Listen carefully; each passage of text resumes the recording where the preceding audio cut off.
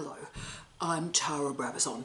I'm the Dean of Graduate Research at Flinders University, and welcome to Vlog 223. Slow down. Slow down. One word or two.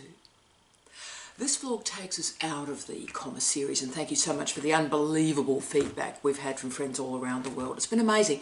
And we have a whole series of requests in front of us now, mainly involving writing. There's a cluster around writing and different ways of writing.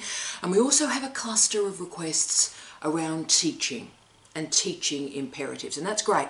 But I did want to pause for a moment and offer this singular vlog that comes via request from Adrian. Hi Adrian. And also a rather majestic group of students we have at Flinders University that we nickname the Completers. Let me explain. Twice a year, every 6 months, we run what's called a completion intensive. That is for the students who are finishing their PhD in the next 6 months or so. And as you can imagine, that group is stressed, very intense, very focused, incredibly inspirational. But the intensive gives those students the space to ask the difficult questions, explain the examination process to them all, and really orient themselves in this final, often pretty complicated phase of a PhD. But this group, when they were asking very difficult questions of their dean, left me with a really interesting question that I was always going to address for them. And they asked me, the whole group, you know, okay, so we finished this thing. We finished the PhD, we finished the Masters, but what is the world going to look like on the other side of this? Now, Adrian wanted me to talk about the future and futurists and future planning, and really answer the societal question that's dominating morning television at the moment. When will we return to normal? And of course, the more subtle questions, what actually is normal and why would we want to return to it? So I'm really quite struck by that question, and I wanted to introduce a book to you that will provide a guide for us through that really provocative question for you, for me, for us, for the planet. And I've been reading a series of monographs and articles published in 2020, a lot of them in the last little bit, and written just before or during the COVID crisis, and the publishing cycles have been very, very interesting to watch. And there's no doubt that sort of futurists are a bit of a problem. Futurists have always frightened me. Marionetti and his ilk show really one of the tragic consequences of and arcs of futurism. But also so much of futurism can just be really bad research. It can be teleological, picking and mixing evidence to try and create an interpretation. And for me, the issues of relevance, representativeness, and generalizability are always troubling. But it is such an interesting question to consider, isn't it? Will we return to normal? When will we return to normal? But what is normal, and do we want to go there? All of that is fascinating, and I really want to think about what we've all learnt in the last 6 months and what we've shared. And I think what we've seen evidentially is that the nations that have done better in terms of health, in terms of survival, in terms of economic management, and the capacity to understand this new reality and try and make the best of it, they're the nations that had some sort of commitment to public good. So they're the nations that have a functional public health system, and of course public health policies. And the countries that did okay still have a commitment to experts and expertise. So a recognition that there are people in our culture who are very bright and who know something that is of value, of more value than what some random on Twitter has to say. You know, those people that know stuff, you know, read, research, have conducted research, and they're sharing their expertise. And that's great, because if we listen to them, we'll learn something. So the nations that are hyper-individualistic and have problematic public health systems, and I'm thinking particularly about the United States and Brazil, but there are others, they're the ones that had problems.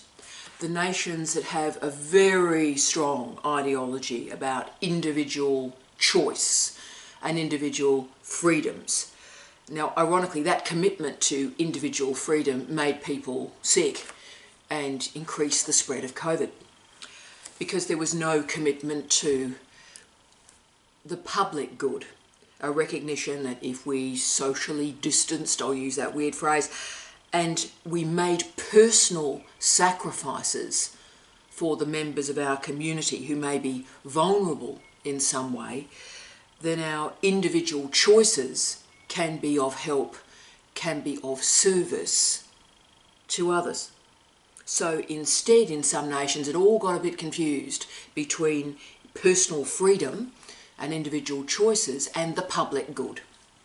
Right, so similarly, nations that critiqued experts or expertise for much of the decade didn't do too well. And I'm thinking very strongly here of the United Kingdom, my second home. I lived there for a decade, love it.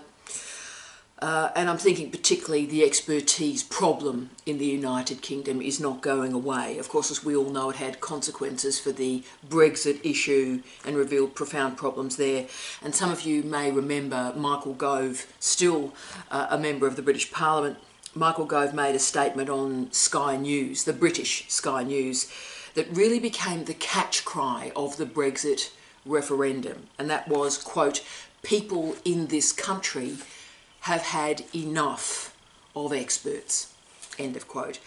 So while such an ideology may have delivered a Brexit result to the government of the day, it also crushed that faith in experts and expertise. So people who have dedicated their life, like many of you, to knowledge, to research. And that's had profound, wow, consequences, because expertise is not a tap that you can turn off and on. Public good is not a tap that you can turn off and on. So when it came to respecting experts in public health in the COVID crisis, the United Kingdom faced a really rocky road. And the result was that the United Kingdom had more deaths, more cases of COVID-19 than the combined total of all other European Union members.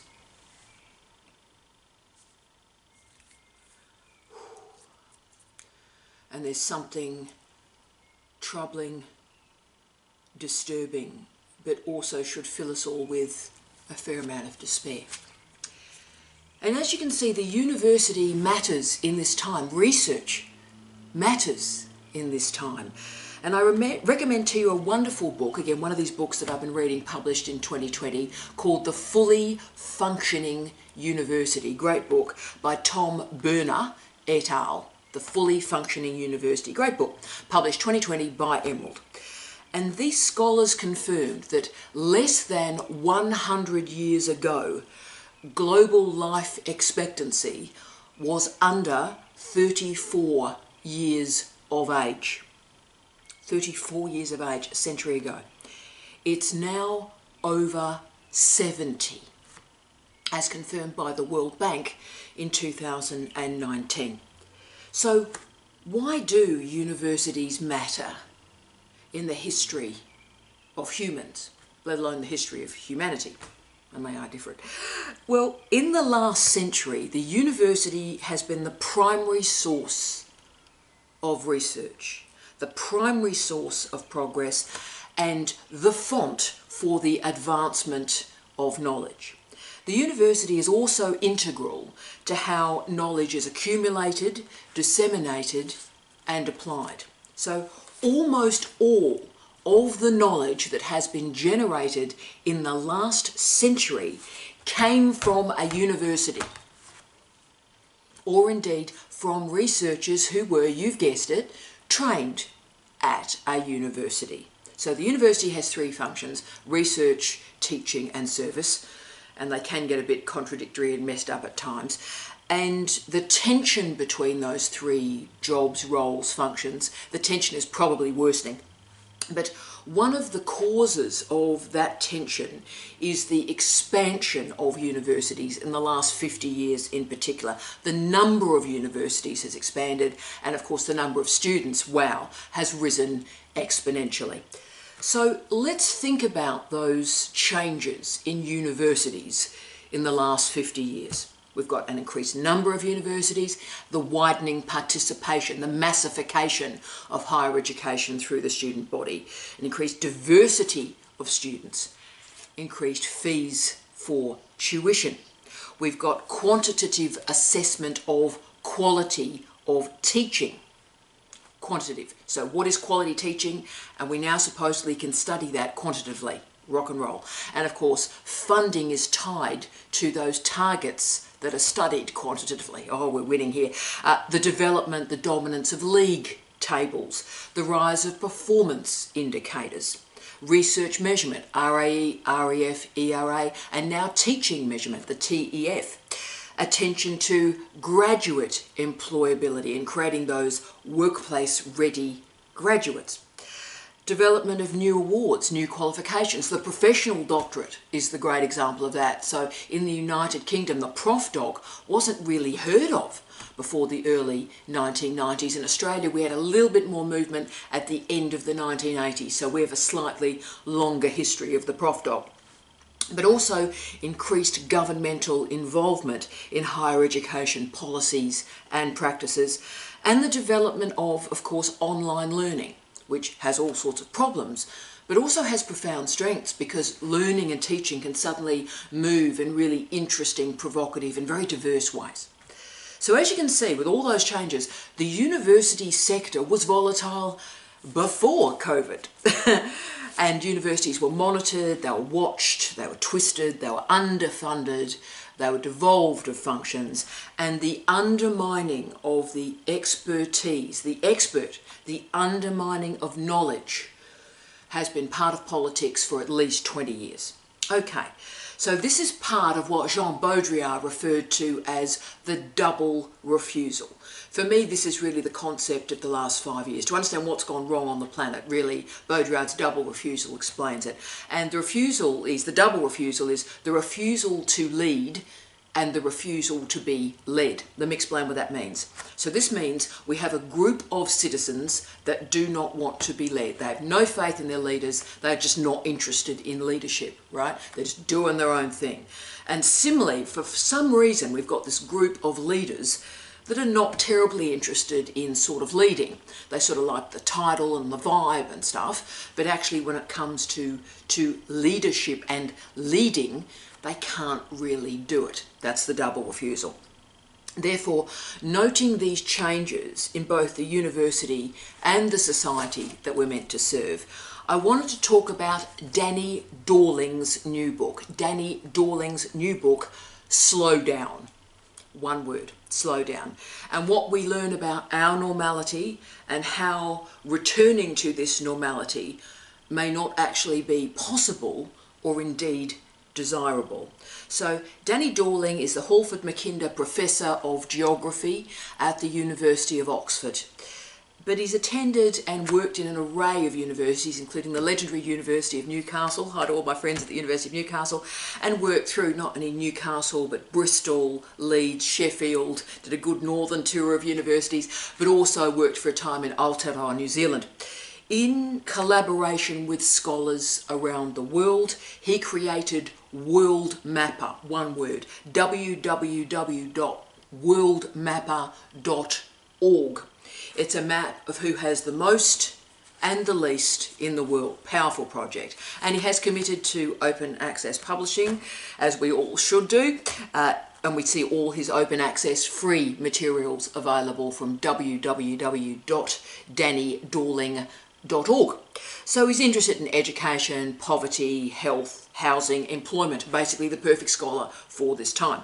Therefore, his research has really helped me solidify some of the reflections we need for this time.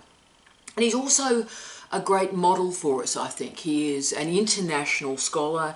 He publishes books. He has a commitment to dissemination of knowledge through an array of open access platforms. This is good.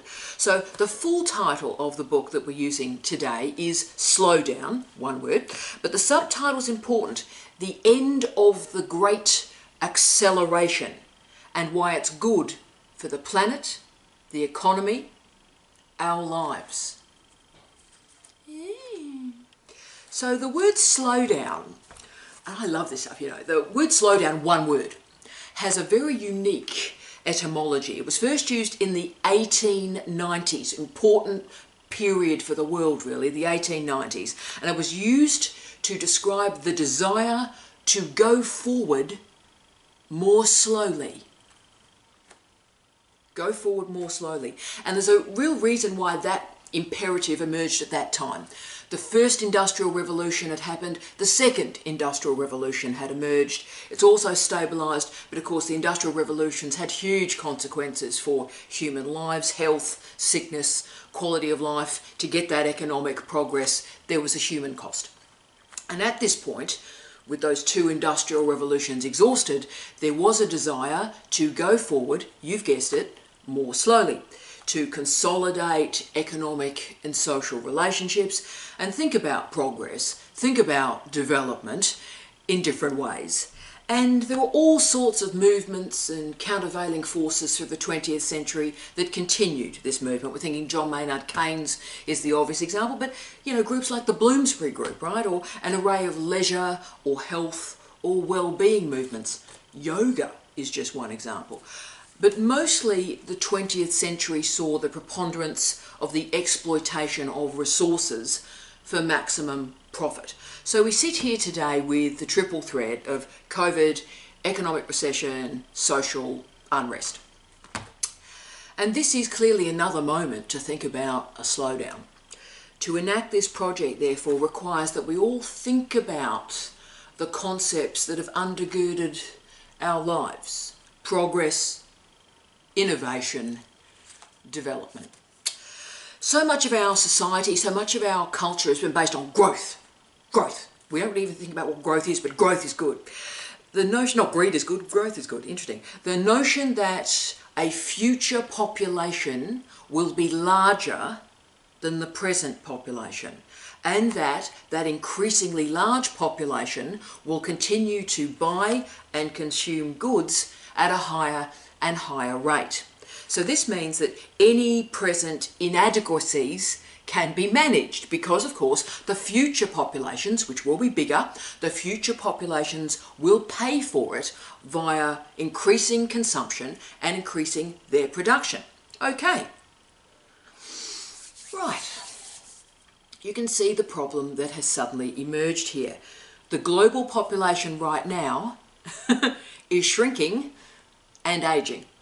And COVID has created this reflexive space, accidentally, this reflexive space for millions of people to ask really complicated questions.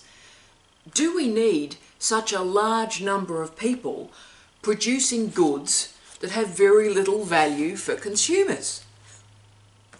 Do we need to start thinking about people as citizens rather than as consumers? Do we need all this stuff that contributes so very little to our lives, except really accumulating debt? Then there is the matter of sustainability. Through most of our lives, all of our lives, we've been used to industries that make profit by digging stuff out of the ground, and by other industries that make profit by taking that stuff that's been dug out of the ground and making it into something to sell. Now, Tanya Steele, the chief executive of the World Wildlife Fund, offered a pretty powerful and potent view of this model of production and consumption. She stated, quote, "We are the first generation that knows we are destroying the planet and we are the last generation that can do anything about it.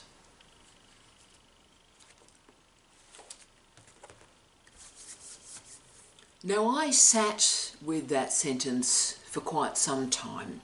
It is what Paul Virilio used to describe as a thought bomb, because it shatters our socialisation and it demands that we think differently. So we've become used to change. In fact, we've become used to accelerated change, and we've normalised it.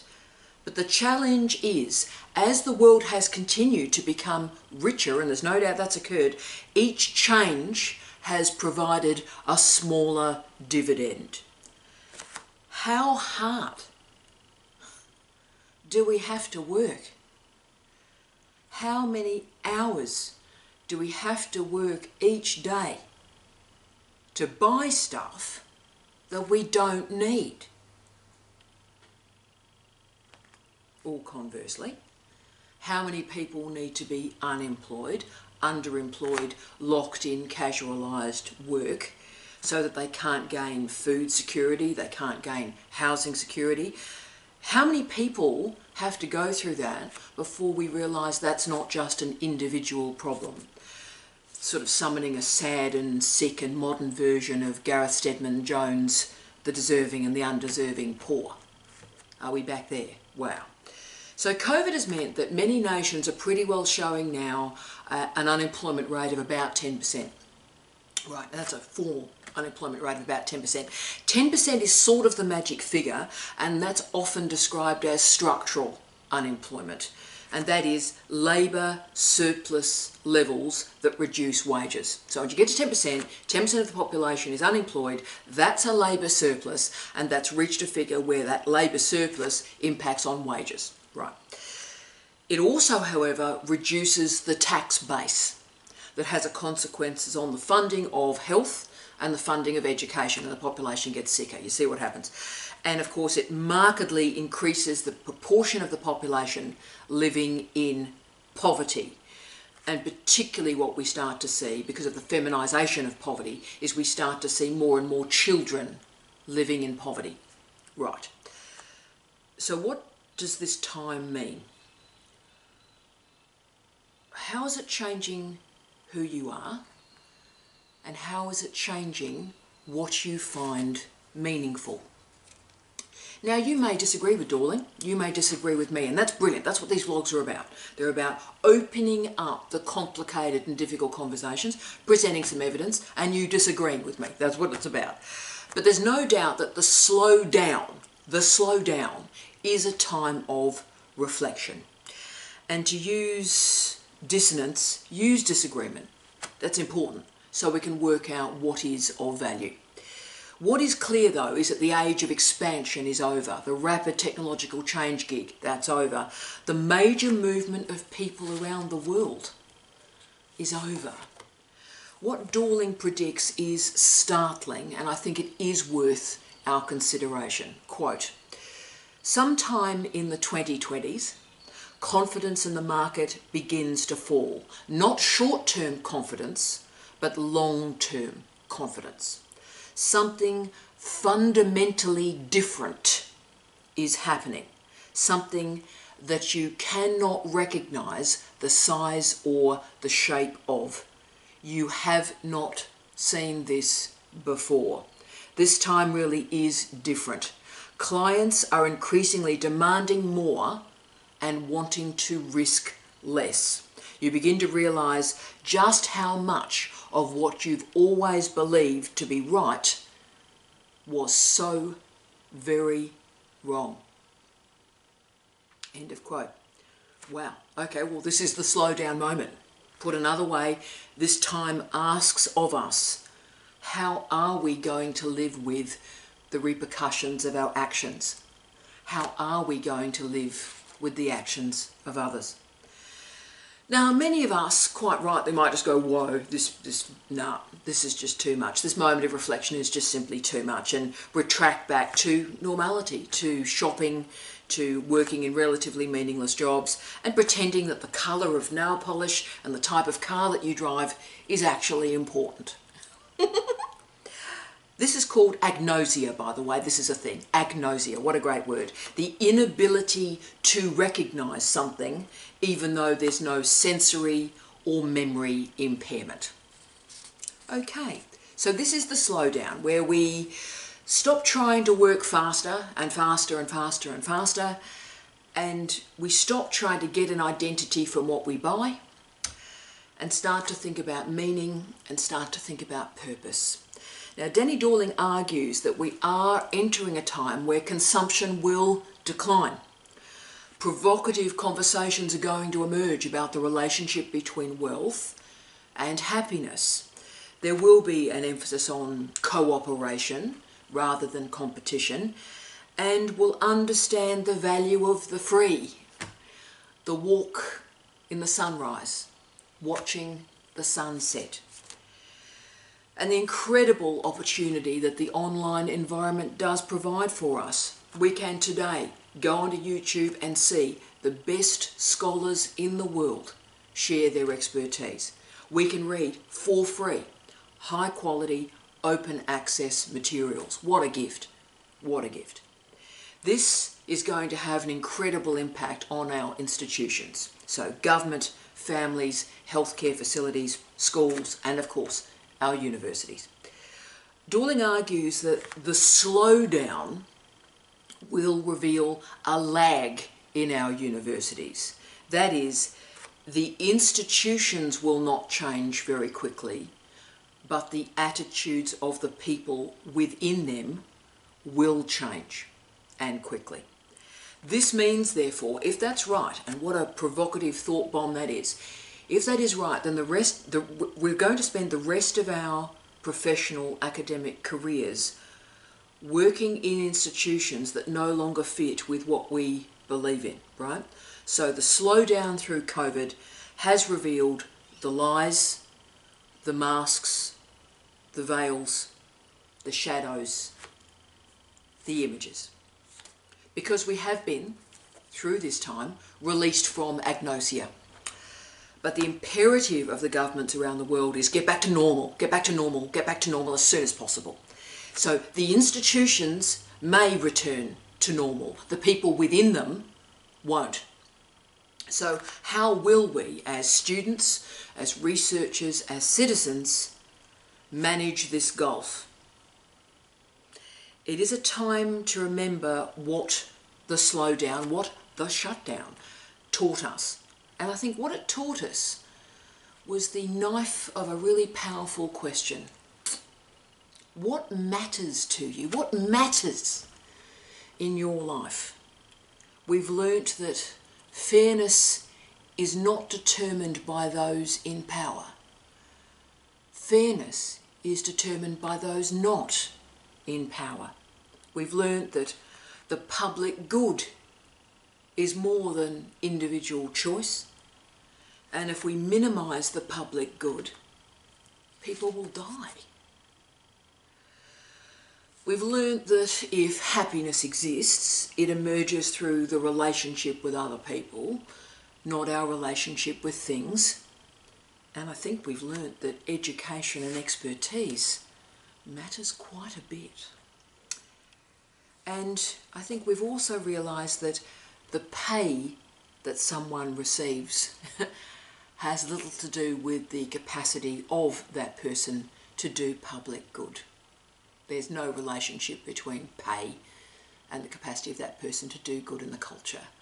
And my respects to all the nurses out there and the allied health professionals. Doreen Massey, the legend, once said, quote, "To make a real difference, we need to shift common sense, change the terms of debate, and shape a new political terrain." End of quote. So I wanted to finish with one exercise for us all to do, to remember this shutdown, to remember this slowdown, to think about what we've learned, how we may have changed, even as our institutions are returning to normal. So here's your question. You ready? Here's your question. What has happened to you in the last year that was important. List 5 things in the last year that happened to you, that were important. List them. Now pause the video at this point if it helps. So 5 things. Last year, 5 things happened to you. Cool. Important. Let me tell you my 5. And my 5 came really quickly. 1. Standing on the edge of the ocean at Willoughby Lighthouse on Kangaroo Island with a breeze so strong it was cleaning out my small intestines. Amazing. Wow. Lighthouse. Wow. Ocean. Wow. Big. 2. Playing Scrabble with Jamie during the shutdown. Brilliant. 3. We had a beautiful, calm, relaxed, gorgeous Christmas Eve. I'll remember it forever. 4. Finishing the final draft of The Creative PhD, our new book that's just come out. But it was that finishing it on the screen, so I just finished the final draft. And that was great. Finishing a book is always that sort of moment.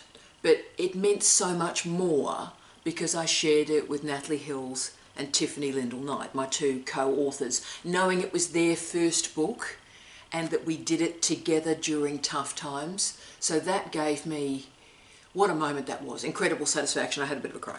I always have a bit of a cry. And 5, being able somehow to write, record and edit my audiobook, Memories of the Future. The audiobook, recording it, I was able to learn new skills and that was great, but also forcing myself to try and get the words out. That helped me sort of recontextualise and work through some of the pain, some of the tragedies. So a powerful moment. There's 5. That's the last year. Now that list came to me very quickly. There was just no doubt. There were the 5 things, that was it. And as you can see, almost all of that list involves sharing experiences with other people. Experiencing nature, gaining satisfaction through writing. None of these important moments involved paid work. None of those important moments involved stuff that I bought or what other people think of me. None of those moments involve political leaders, what some random guy said on Twitter, or the colour of my nail polish, which, yes, I know, is tremendous. So through this exercise, agnosia lifts and we see our doctorate, we see our lives with the veils suddenly dropped away. And that's the gift of the slowdown. I wish you love, light and peace. Tea out.